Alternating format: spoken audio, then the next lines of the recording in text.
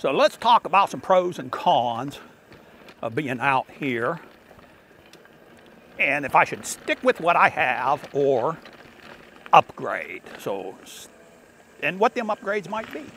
So stick around. You're going to notice a little bit of humidity on the camera on this one. It was just a really humid day. So that really couldn't be helped. We're going to try and see what we can do to prevent that on our future videos though. But watch it out anyway. Well, hello again, Internet. Welcome back to the channel. Yeah, we are out, and I am thinking I may be able to actually ride these trails without a racing mentality. Without a racing mentality. That would be good because I do enjoy it. And I have found out that it's not the thrill of being right on the edge that is so enjoyable, which I kind of thought, but I'm not willing to invest a few $1,000s to find out. So what kind of upgrades should we do about that? Well, let's talk about this bike first. This bike actually has a pretty good fork on it, so I'm okay with that. Let's stop here for just a second. Show you this bike.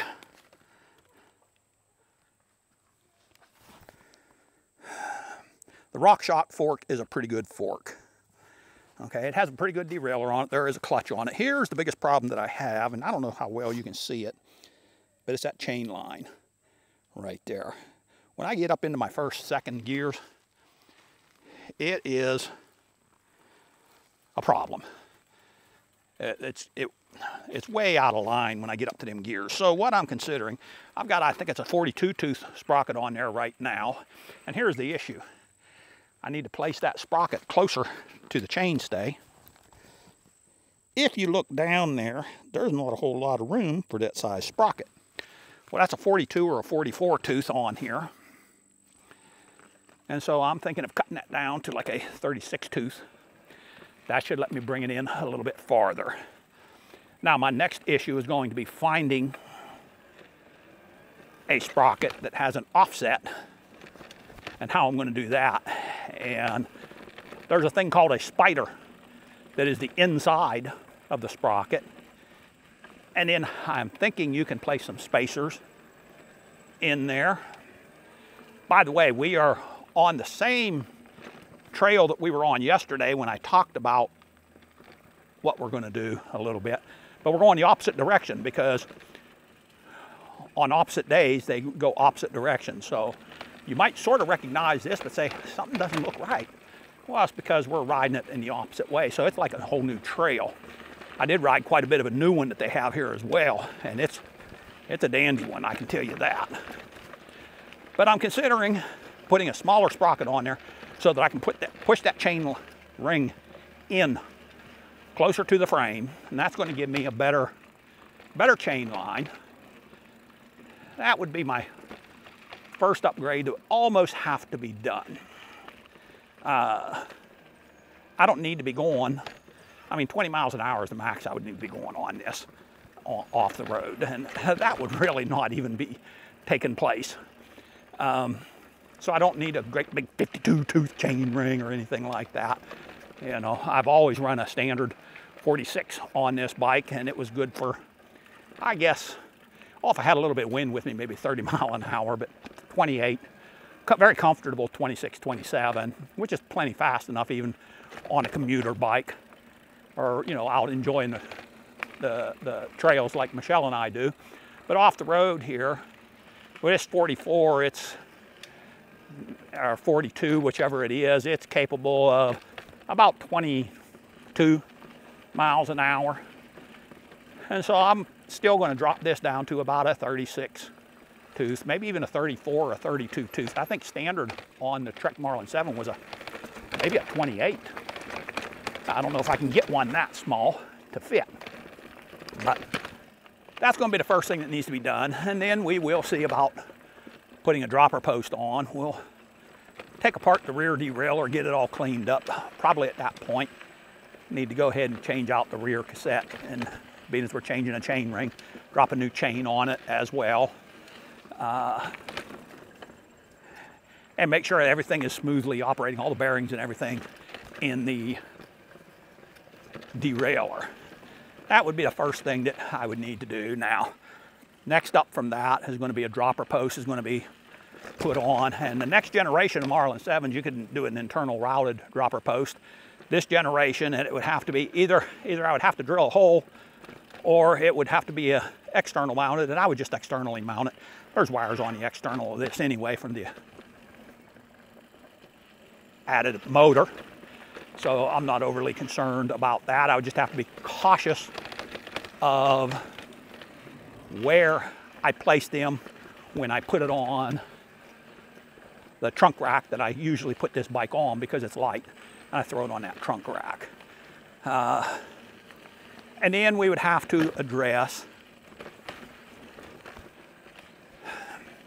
I don't know that we could address the tires on it. I'd like to be running a little bigger tire, but the rims on this bike are not the greatest. I did have to change the back rim because I blew it out jumping the bike. Well, I don't say I blew it out. I broke several spokes. That the way that they broke, they pulled through the rim, so they couldn't just be replaced. And that's a common weakness of the Montourage rims. So, you know, I would probably upgrade my rims a little bit, even though I'm not planning on killing it on this bike. You see, take note. I'm speaking plainly. I am not killing it out here today. Michelle, you see that? I'm being careful. But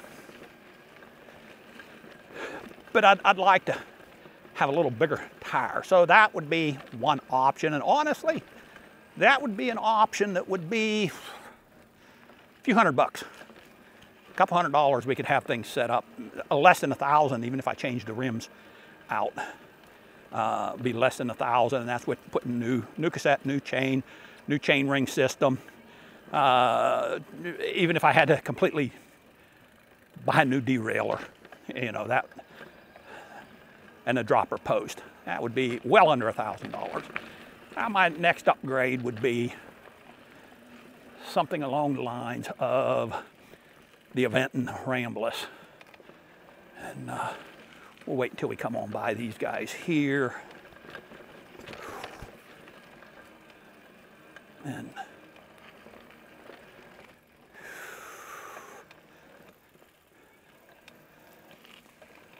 thank you so much. Y'all have a great ride.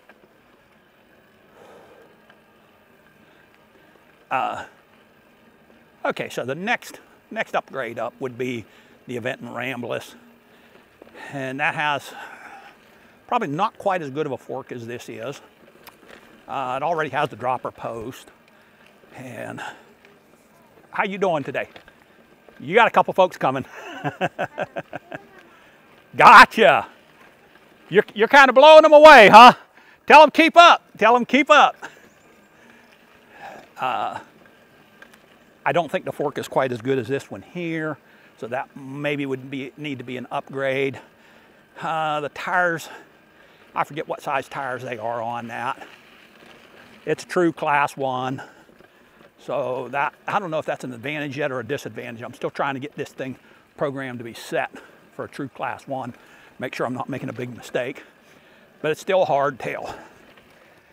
So I'm not sure how good that option would be.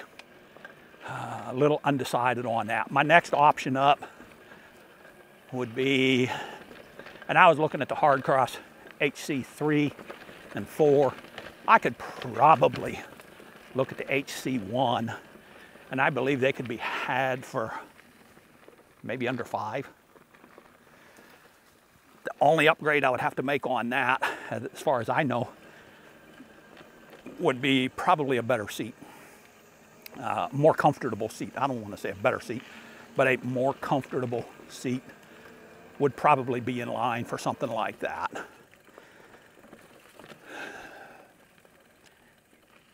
Of course, top of the line would be Specialized turbo or Trek rail something like that, you know, you're talking really quite big money for those. I don't think, unless I found a real deal on one, I don't think I'm that interested in it. Time would even have to tell if I was interested enough for a Husqvarna. You know, I would have to take a little bit of time and really ponder whether or not that was worth it or not. But what say ye out there? So that's my, I think the second time I've done a video on this. I think the first one was basically, can I ride these trails and enjoy riding them without riding them right on the edge and real aggressively. And I have worked up a pretty good sweat today, but I think that's mostly because it's very warm. I think maybe I would be able to do that. So, and I mean, we're not riding like slouches, but I'm not keeping this right on the edge. You know, I'm not hitting everything as hard as I can. I'm just kind of cruising through some of this. So, yeah, put your thoughts down there. What do you think I should be doing? And like always, if you want to follow along and find out, why, hit that subscribe and hit that bell so you get notices of it. And let me know what your thoughts are. Yeah, but I've beaten myself up too much to be continuing to beat myself up, you know, throughout my life, to be continuing to beat myself up now. So that's going to do it for this one. Hey, this is Southern E-Biking telling you, stay safe. As I wheelied all the way down that hillside, God bless, and keep the wheels rolling once again. We're out.